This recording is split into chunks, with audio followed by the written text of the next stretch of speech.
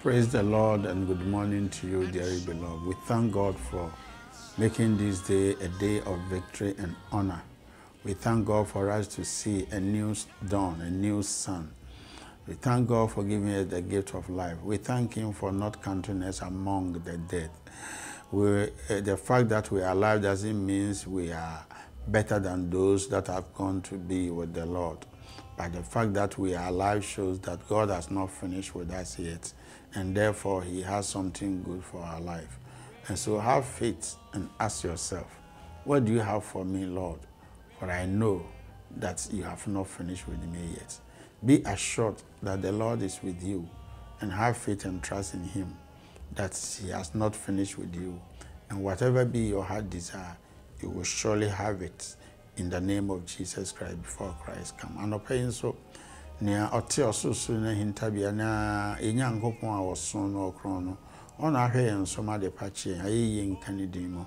The Biania may catch on say, a brow tears in rather than Quanfufro Adum, no me no dear.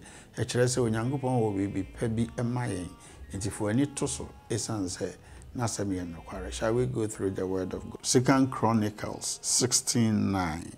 For the eyes of the Lord run to and fro throughout the whole earth, to show Himself strong on behalf of those whose heart is loyal to Him. That is the A part of 2 Chronicles 16:9.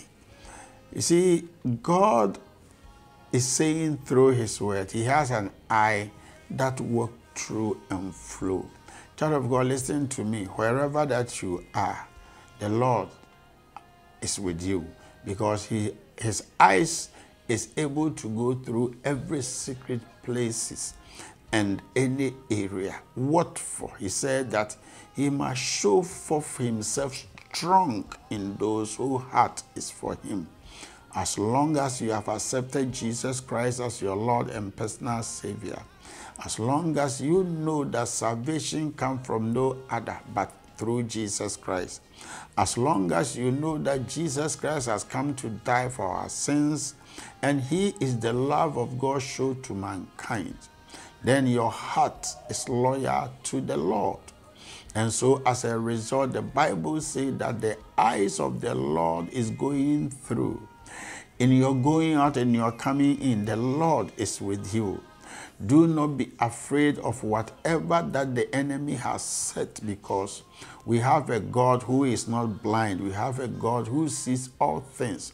This morning, the eyes of the Lord is going to and flow throughout all the days of your life, and also the work of your hands, that God will prove Himself strong in your life.